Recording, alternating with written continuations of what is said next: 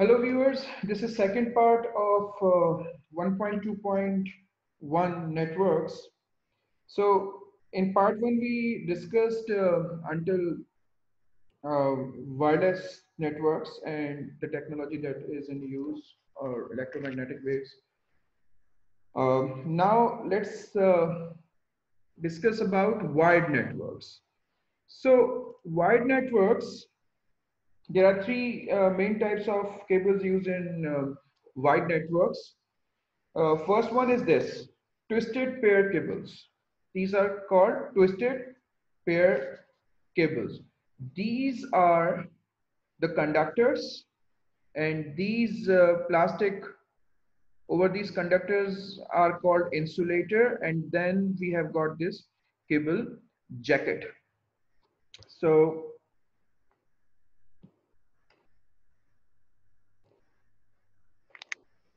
these are conductors,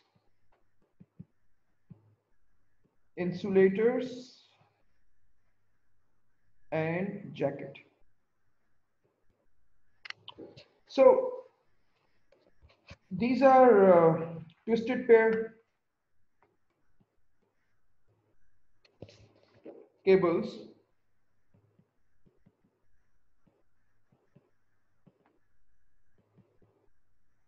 Now, twisted pair cables are most common cable types in local area networks. However, on the three types of cable which we are going to discuss, it has the lowest data transfer rate and suffers the most from external interference such as electromagnetic radiation. However, it is the cheapest option, and there are two types of such cables.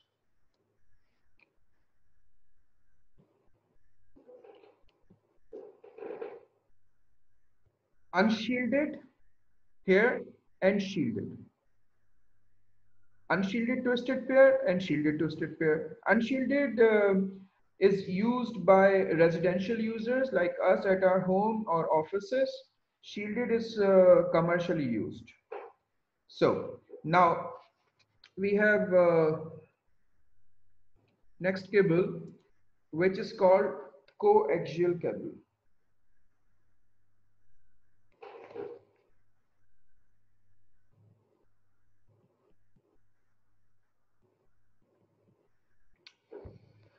Coaxial cables are most commonly used in networks around the city, or you might have, if observed, uh, this is with the TV channels.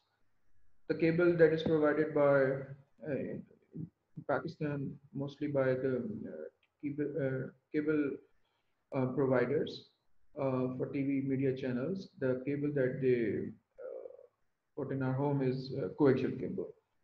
Coaxial cables are mostly common used in um, television companies. Get the idea? The cost of coaxial cable is higher than the twisted pair, but they offer a better data transfer rate and are affected by less external interference. You need to take these notes because you might be asked for the drawbacks of these cables. So I have discussed drawbacks and uses of twisted pair, and now I'm discussing about coaxial cable. So try take few notes with it. So let me revise. The cost of coaxial cable is higher than the twisted pair cable, but they offer a better transfer rate and are affected less by the external interference. Coaxial cables also have about 80 times the transmission capacity of twisted pair. Coaxial cables suffer from the greatest signal attenuation, but offer the best anti-jamming capabilities.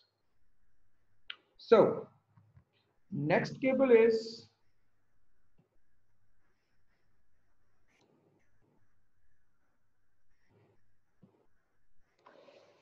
fiber optic.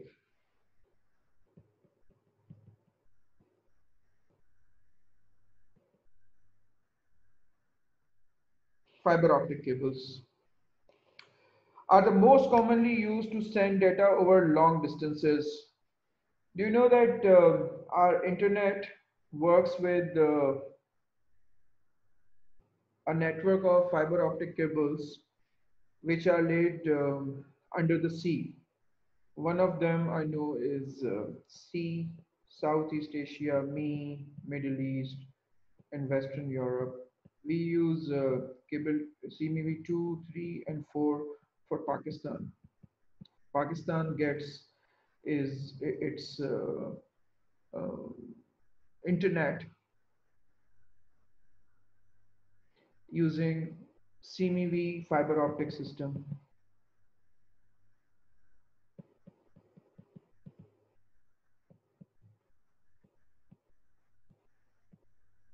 You Google it and check how it works. Anyways, fiber optic cables are mostly used to send data over long distances because they offer the best data transfer rate, the smallest signal attenuation, and have a very high resistance to external interference. The main drawback is its cost. Unlike the other two types of cable that we have just discussed, fiber optic uses pulses of light rather than pulses of electricity transmitted. So other two cables are using this copper, and this one and electricity, and this one is using either plastic or glass and light to transfer the data. They have about 26,000 times the transmission capacity of twisted pair cables. Fiber optics can be single or multiple mode, multi-mode or single mode.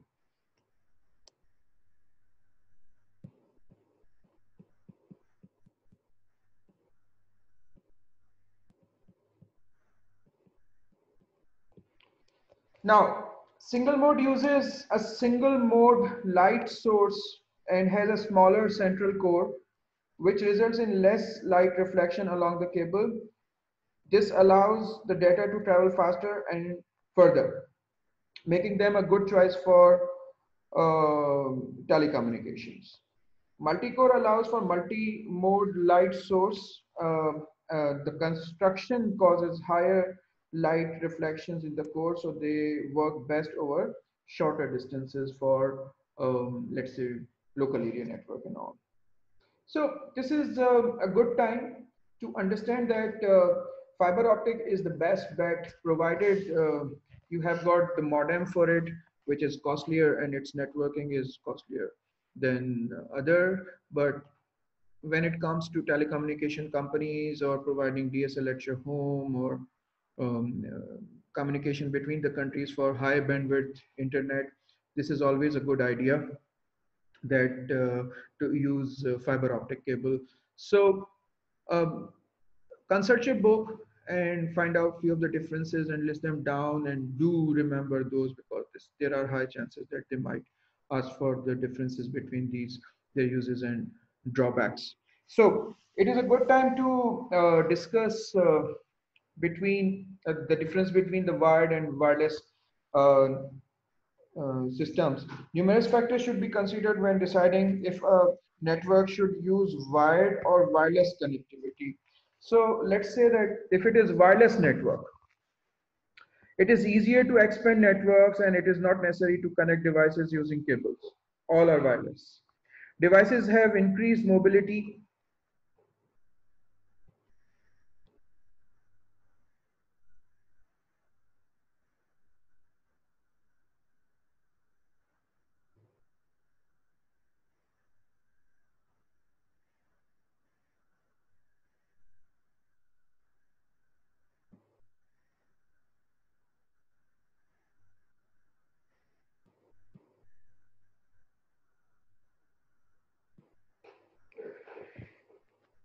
Devices have increased mobility provided they are within the range. Um Increased chances of interference from external sources if it is wireless. Data is less secure than with the wired systems. Obviously, over the wireless networks, it is more easy to intercept the signal. Data transmission rate is slower than the wired networks. although it is improving nowadays, um, there are new standards keep coming, but still wired networks transfer faster data than wireless networks. Signals can be stopped by thick walls in wireless networks, uh, or the signal strength when they penetrate through walls might get reduced. On contrary, wired networks are more reliable and stable. Data transfer rates tend to be faster with no dead spots, because if it is possible that if it is wired network and your home has got many curves in it, so it might be possible that in some spots at your home, wireless network are not available. Those spots where Wi-Fi doesn't appear are called dead spots. Tend to be cheaper overall. Wired networks are cheaper. Devices are not mobile, they must close enough to allow cable connections. Lots of wires can lead tripping hazards or overheating of connections. You might have seen a router or switch with a bunch of wires keep coming into it, and from that, wires are running back and forth between the computers and all. Yes, it is a hassle to maintain wide networks. And there are few other considerations as well, like if mobile phones or tablets are connected to a network, it will need to be it need to be to offer Wi-Fi or Bluetooth ability. So we have to have wireless networks there.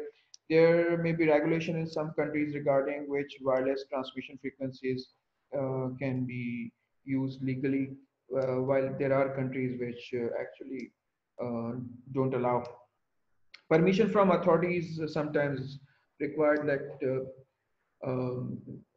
need to be taken before making use of it.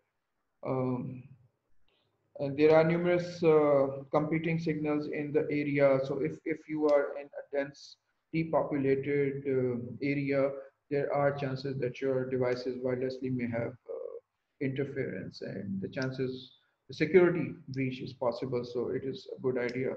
So that's about it. The wireless and wired systems, cables, and their comparison.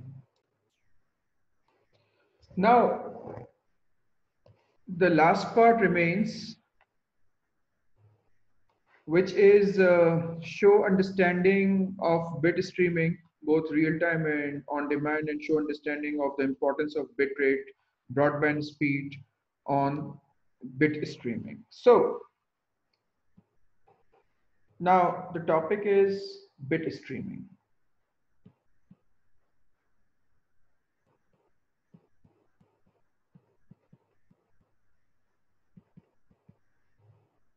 Mostly bit streaming terminology is used for the video data which is being delivered over the networks. So bit streaming, it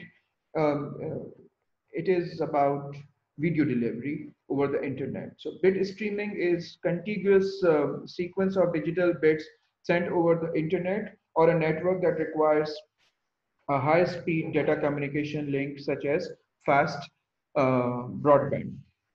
Since bit streaming often involves very large files such as video from YouTube, it is necessary for the file to undergo some data compression before transmission. So one of the video format that we use is MP4, which is quite common. It is also necessary to have some form of buffering to ensure smooth playback of the media files. So what is buffering? Now, let's say we have got a source of data streaming.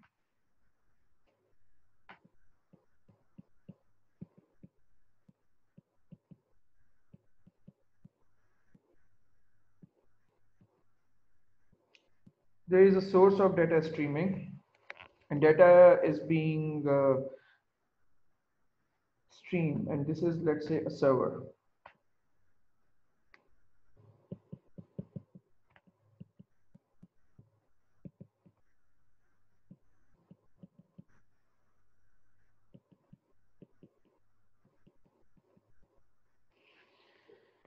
So now here is our computer.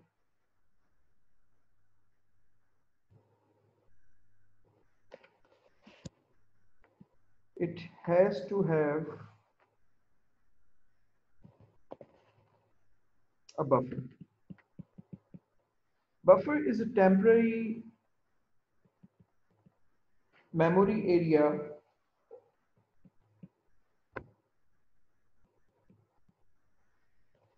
which actually accepts the data when the data is coming in. Actually, the speed at which we play the media, play back the media. Let's say this is our media player. This media player plays back the data which is arriving from this source using internet. This is all coming through internet. The rate of arrival from this source is slower, and media player plays the data back faster. So what happens that until the data is to this point in the buffer, which is high point, it does not start playing back at first. So data is keep coming to the buffer, it is piling up. Once it reaches here, it starts playing back. And then data is keep arriving. Data is keep arriving, bits, streams of bits are coming in. The data when reaches, it is being played back and it is reducing over here in the buffer. When it reaches here, the source of data streaming is filling it again. So the transmission rate from file server containing the video to the buffer must be greater than the rate at which the data is being transmitted from buffer to media player. The larger the buffer, the better the control over the bit rate being sent to the media player. The media player will always check to ensure that data lies between the minimum values. This is sometimes called low watermark and high watermark and maximum value.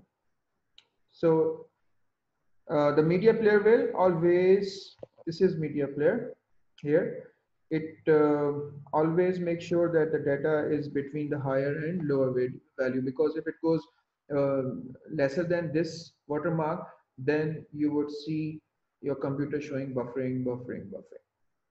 All right, so in order to have it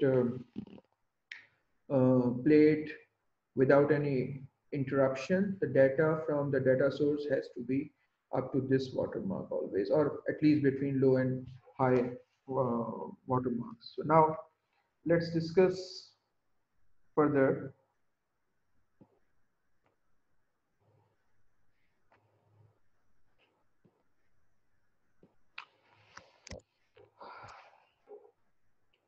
Your system needs you, I mean, your syllabus needs you to have an idea of pros and cons of data streaming. So now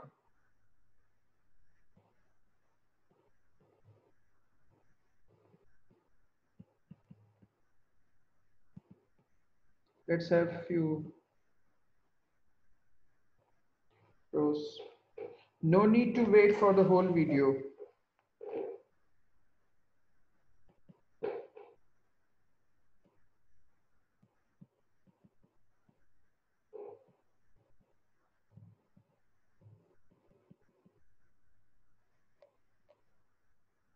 To be downloaded.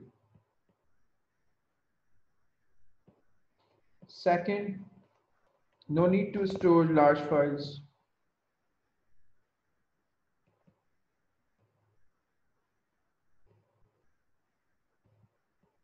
locally.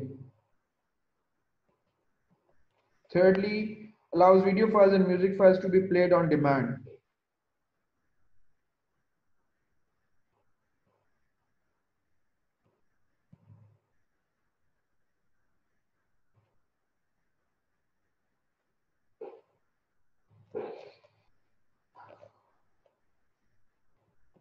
No special hardware required.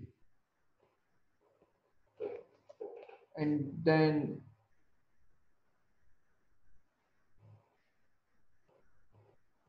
piracy can be avoided. On contrary, we have cons.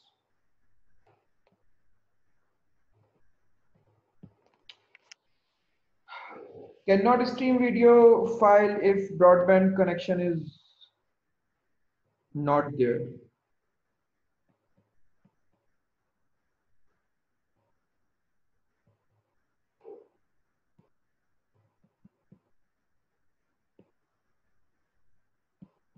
It is always required.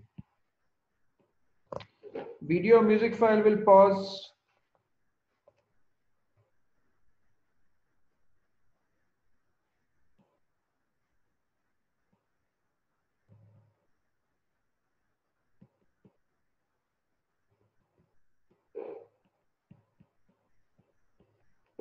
If it is slow,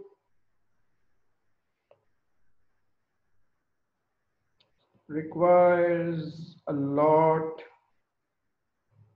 of bandwidth and expense.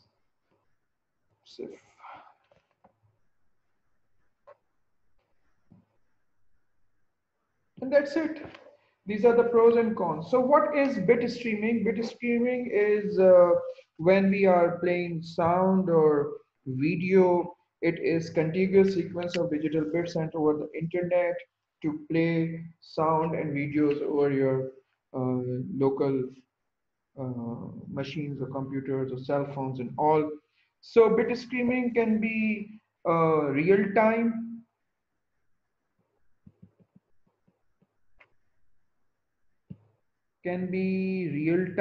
which you are just watching when it is happening, or on demand.